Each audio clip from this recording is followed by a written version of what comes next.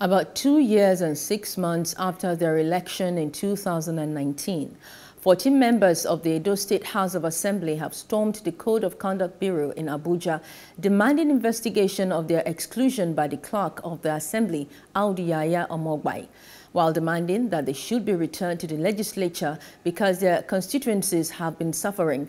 They said the refusal of their inauguration was the height of injustice.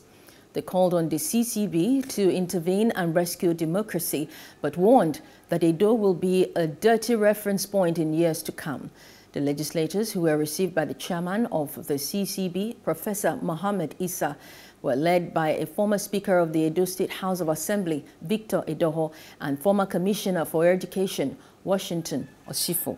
Hello, hope you enjoyed the news. Please do subscribe to our YouTube channel and don't forget to hit the notification button so you get notified about fresh news updates.